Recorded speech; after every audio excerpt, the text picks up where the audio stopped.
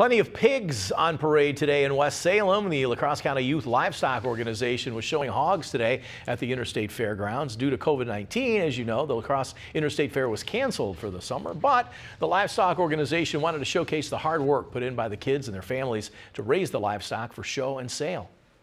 Kids got a lot of work involved in this, and we're having a small livestock sale on Saturday to hopefully, help these kids raise a little money for college funds. All sorts of stuff that these kids use for their future projects. The livestock sale starts at 4 p.m. Saturday at the West Salem Fairgrounds.